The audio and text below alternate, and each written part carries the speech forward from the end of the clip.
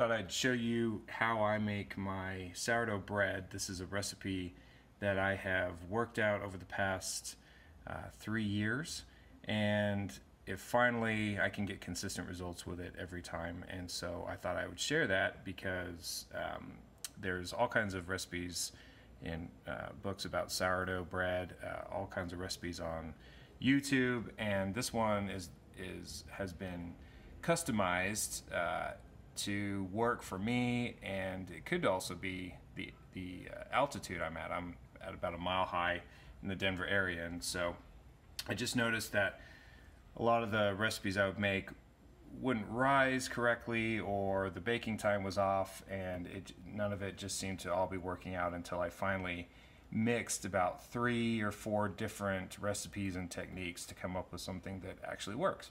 So I'm going to share that with you today, and hopefully it works out for you as well.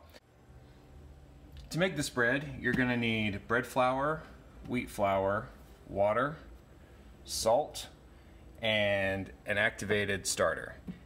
It's a whole other video to talk about starters and how to keep those going and live with them for the rest of your life. But right now, I'll just assume you know how to make a starter.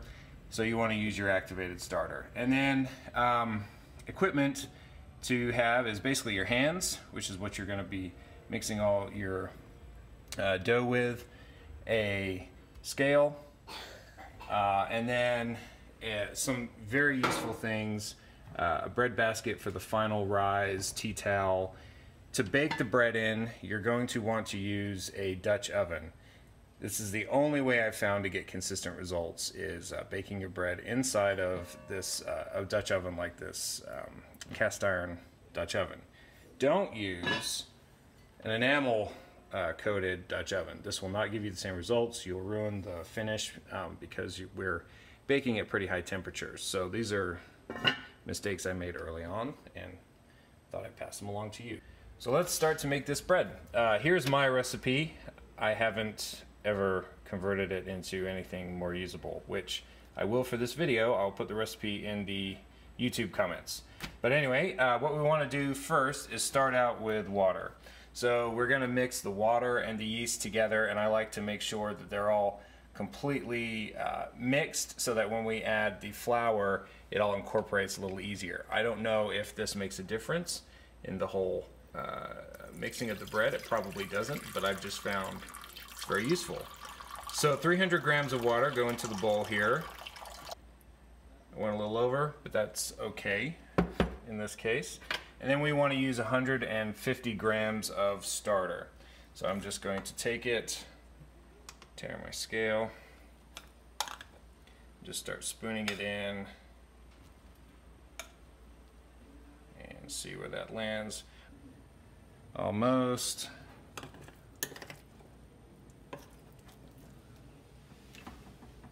There we have 150 grams of starter in water, 300 grams of water. So I'm just gonna mix it up a little bit here.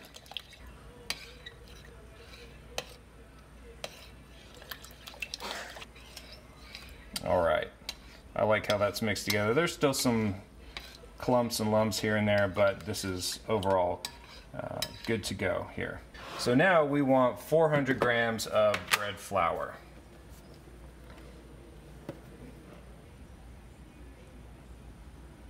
Okay, and we want to go with 50 grams of whole wheat. And I just like what the whole wheat flour brings to the bread itself. It's not absolutely necessary. You could just do it with the bread flour, but I like the texture that comes out. Okay. We're not going to add the salt yet. The salt comes after the first mixing. So go ahead and just get in there with your fingers and get at mixing your dough around. And you're going to want it to form a very sticky ball of dough. It's not going to feel like regular dough yet, and that's totally fine. We're going to have quite a few phases of kneading the dough as we go through this process. So start to mix it around. Just get in there, grab the flour off the sides of the bowl, and just really get at getting your hands dirty and mixing this around.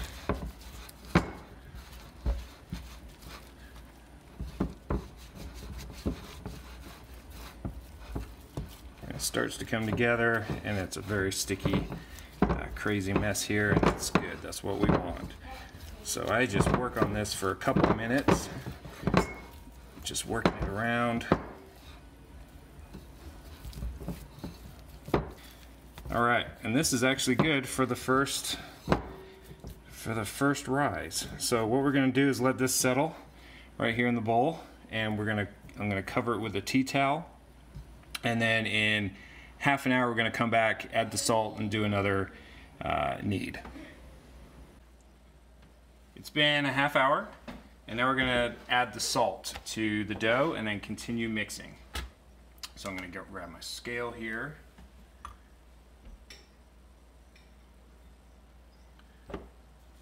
And we're going to add 10 grams of salt.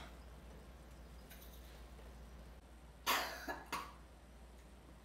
a little too much.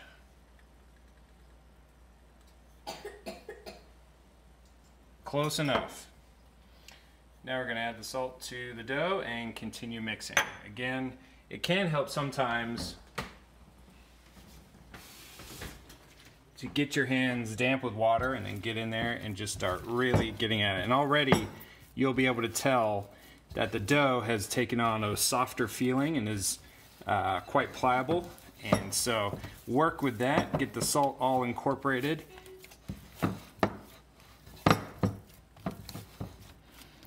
You can see that it's taking on a smoother appearance, and I can feel with my hands the grittiness of the salt. So you want to work your dough until that grittiness feeling is pretty much gone. So work this for, you know, just a couple minutes. And I like to get my palm in the middle, brace the back of the dough with my other hand, and then pull and then fold down onto there. That's what I like to do. That seems to work for me. You can do probably whatever works for you.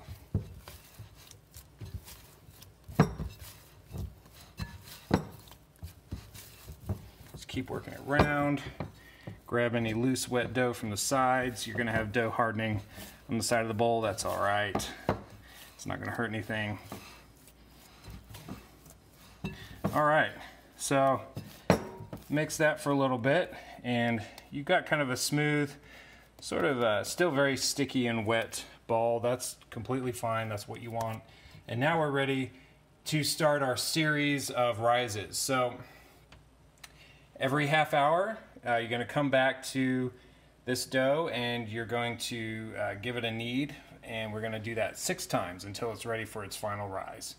So I'll put this away, cover it with a tea towel, and come back in a half hour.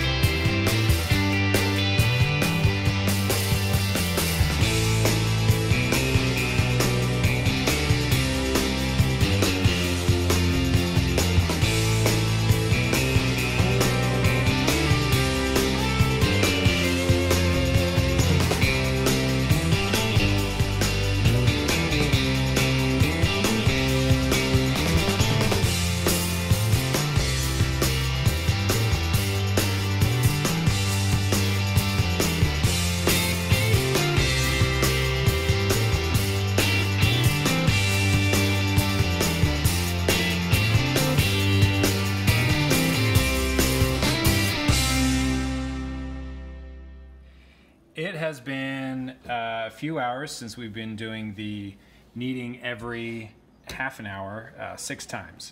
So if my math is right, that's what, 3 hours? Yeah, 3 hours. So now we're going to do our final knead and then put it in the proving basket for about 4 to 5 hours to do its final rise or prove. I actually don't know if I'm using this correctly when I use it, but this is how I do it. So here we go. So our final knead. So go ahead and by now it's feeling pretty soft and pretty pliable. We want to make sure we're getting all the air out of it at this point. So really give it a good knead. Continue the process of pulling and then tucking as we go around here, pushing the palm of your hand, getting all that air out. And I like to still do it in the bowl. You can pull it on the counter and do it as well if you wanted to lightly flour the counter. Let's see. Just a light flour here.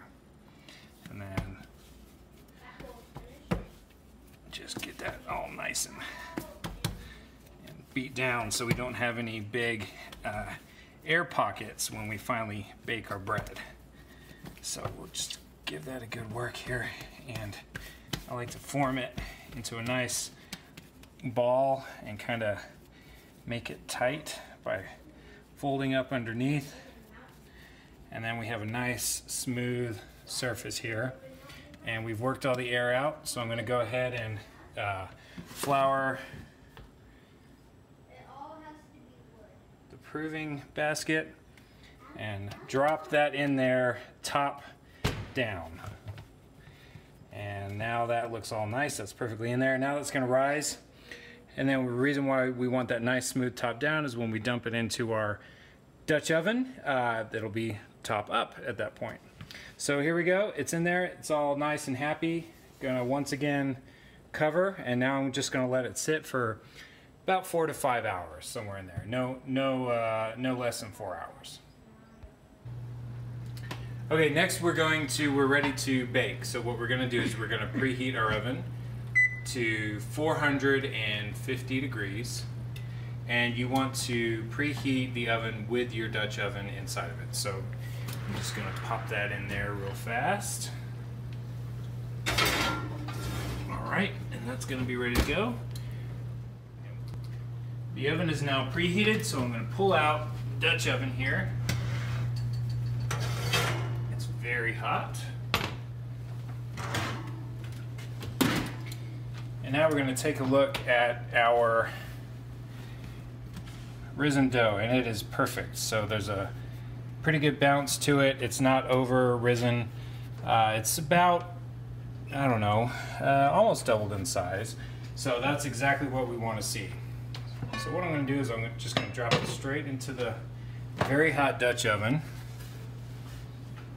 Just drop it in there like that. Move it around a bit to get it centered. Give it a quick slice across the top, a nice deep gash, and that is it. Replace the lid.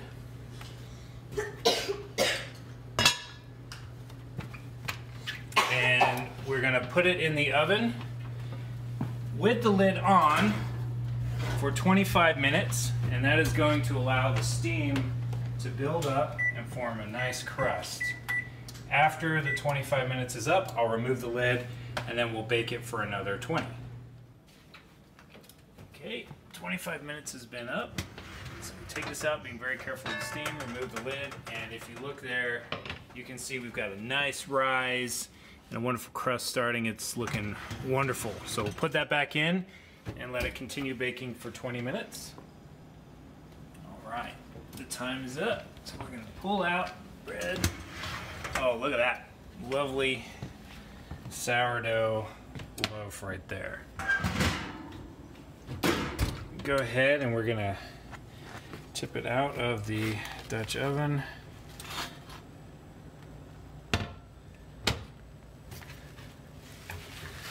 Put it on the cooling rack, and there it is. Just a absolutely gorgeous, perfectly baked sourdough loaf. So I hope you've enjoyed this little video on how to make sourdough loaf at a mile high up in the sky. Anyway, if you have any questions, put them in the comments, and thanks for watching.